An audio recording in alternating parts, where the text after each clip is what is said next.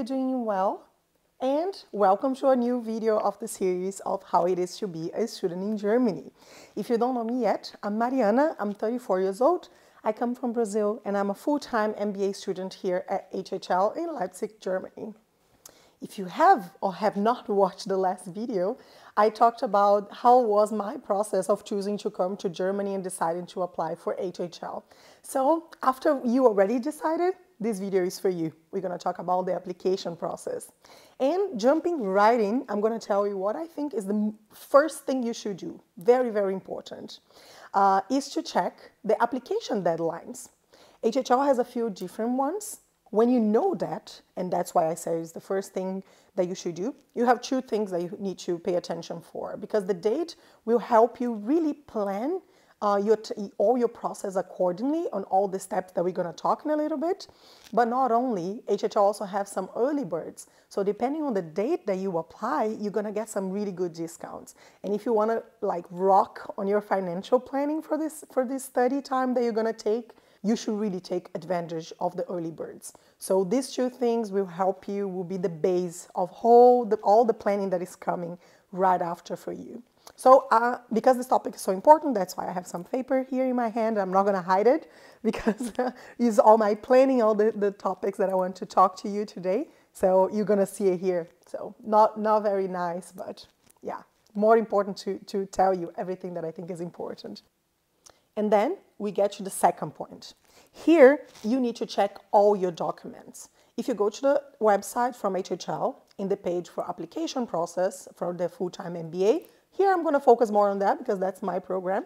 You're going to see a list of documents that you need to apply.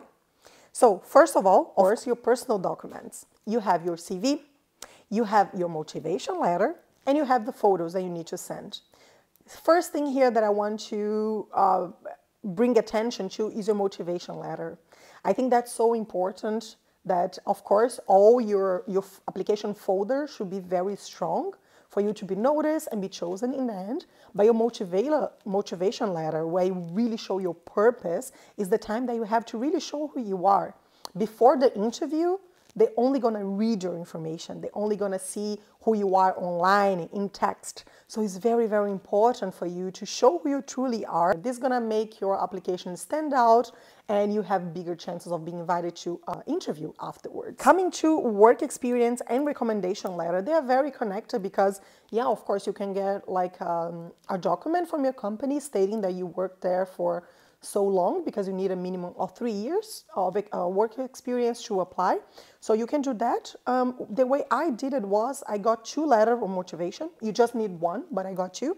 And those 2 were already, they were already stating there, my 2 bosses, they were already stating there that I worked in the company for 3 years. It was already enough to prove that I had this meaningful work experience. Also very important, the proof of your academic records. So you're going to show your last 2 experience. Maybe, for example, if you already have a master, you're going to need to send the proof of your bachelor and then of your master's.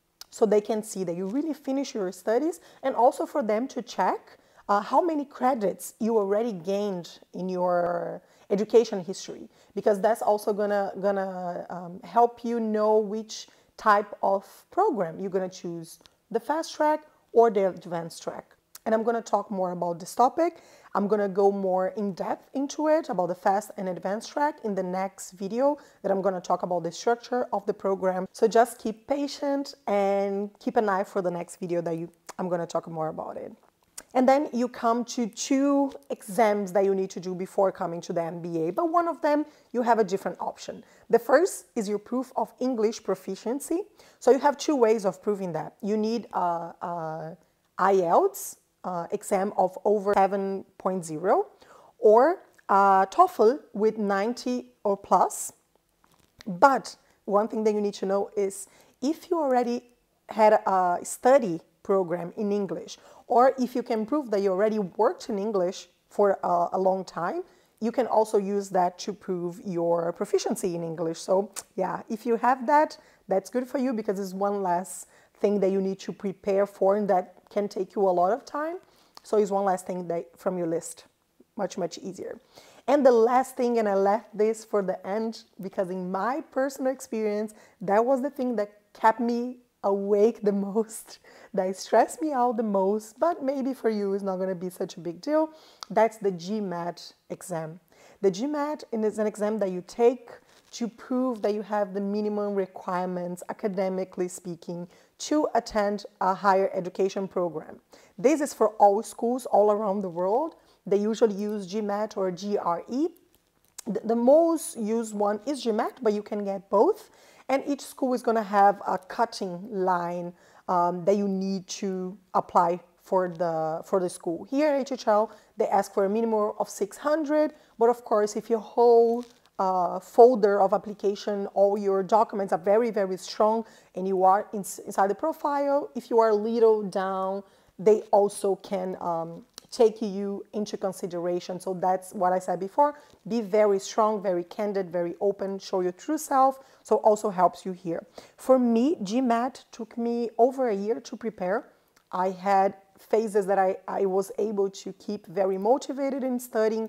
I was taking 3 hours every weekday to study, and then on the weekends I would go over 10 hours sometimes doing some mock tests to test myself, and then studying and doing some exercises by myself, and also with some tutors, especially with math. Going back to study math after so long after school was a little bit of a challenge for me.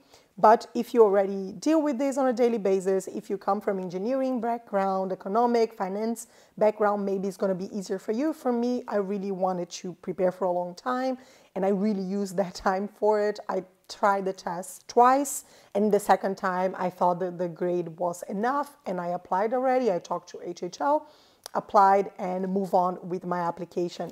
Another thing that's very important and that can help you on the finance side of things is to check the scholarships that HHL offers. So if you come here to the website from HHL, from the full-time MBA program page, you just go down a little bit, you're going to find financing on the menu. Then it's going to send you to the bottom of the page where you can find tuition fees, payment policy, but very important, scholarship and financing options. Here you can see some of the options. HHL Middle East, Africa, Asian, Latin American, Eastern Europe, Women in Business, that's the scholarship that I got. Future Entrepreneur, Young Leader, HHL Dean's List. Here you can click in any one of them to get to know all the criteria and see which one of them applies the best to you.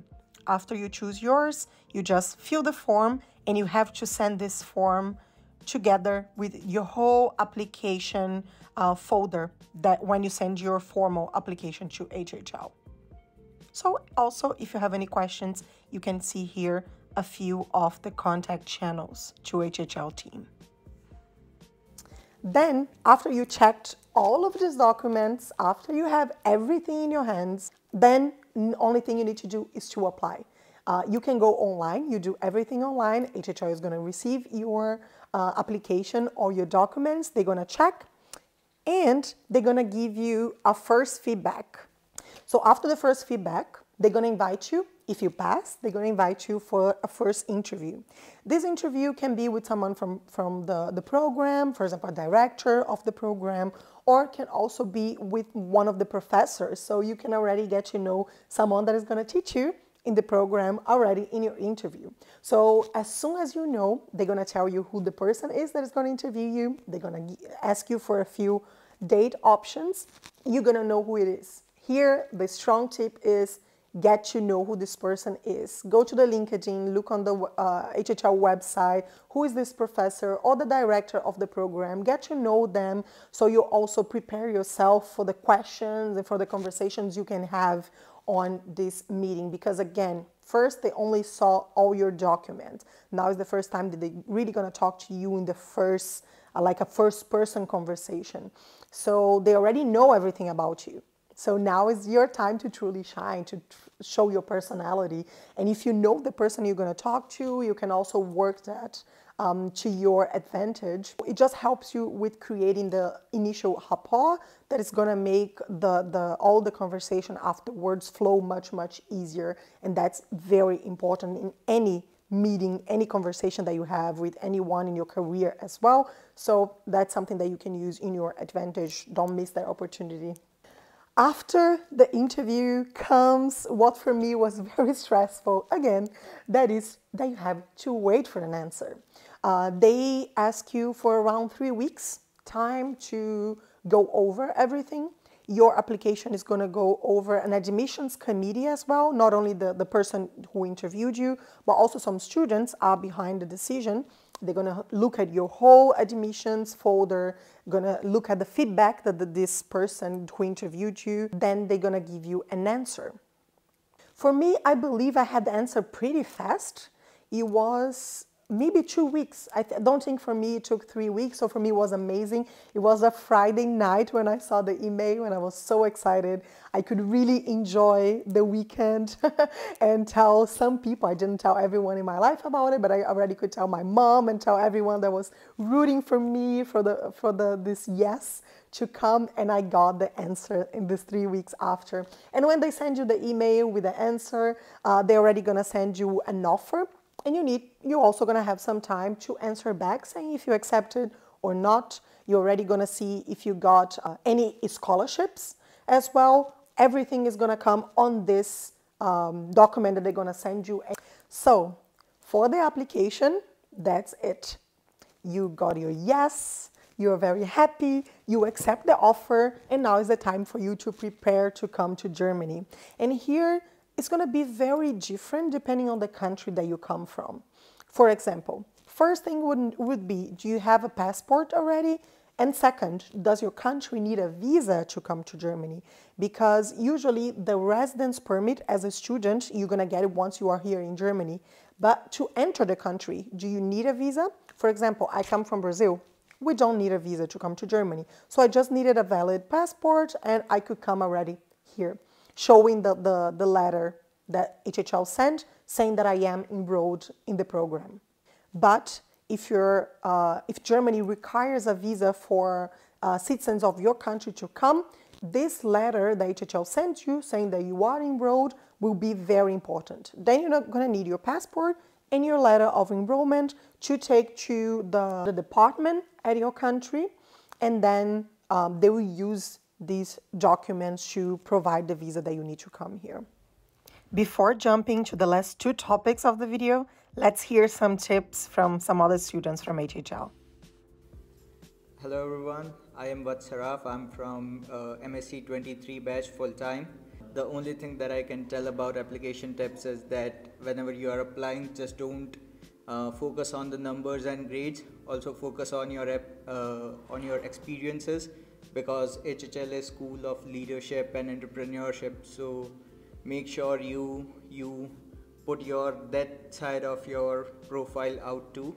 And for the interview, I would say just be yourself and talk about your experiences, talk about yourself, your passion, and what makes you want to come to HHL, and I'm sure you'll do great.